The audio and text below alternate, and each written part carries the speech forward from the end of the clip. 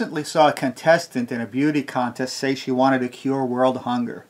So I thought, if she can do it, why can't I? And I came up with this idea using these mini chocolates.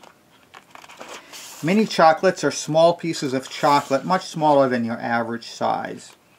And I have 1, 2, 3, 4, 5, 6, 7 going this way, and 1, 2, 3, 4, 5, 6, 7, 8, 9, 10 going that way. So it's a total of 70 pieces of chocolate. And I decided, well, using chocolate, if I can cure world hunger, that would be really, really cool.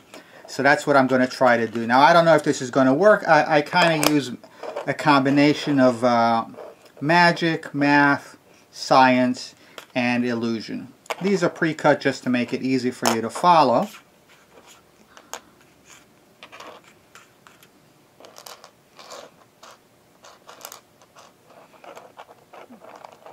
So a total of 70 pieces of chocolate. Now I've only been able to do this 3 times at one sitting, but maybe I can expand it to some more. So if you remove one piece of chocolate and put it right over here, that leaves me with 69. But watch very, very carefully. If I move this one over here and this one over here, watch what happens. I once again have a total of 70 pieces of chocolate. And I was able to feed some people with this. Look, I could do this again. I'll take one piece away. By the way, you may think, well, you know, what's with this one piece of chocolate? You know, nobody can live off of that. Well, it's not true.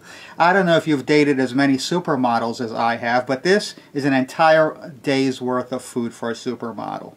Anyway, so we have 69 pieces of chocolate, but watch. If I move this around a little bit using magic, optical illusion, math, and science, I can make it look like I have 70 pieces again. One more time, if I remove one more piece of chocolate, well, like I said, supermodels eat this in an entire day. But at a beauty contest backstage, 4 contestants would cut this into 4 pieces and eat it. It's amazing.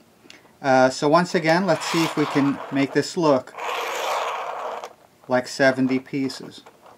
And we're back where we started. Look, 70 pieces of chocolate fits perfectly into the frame. And if we count it, we have 1, 2, 3, 4, 5, 6, 7 this way, and 1, 2, 3, 4, 5, 6, 7, 8, 9, 10 for a total of 70 pieces.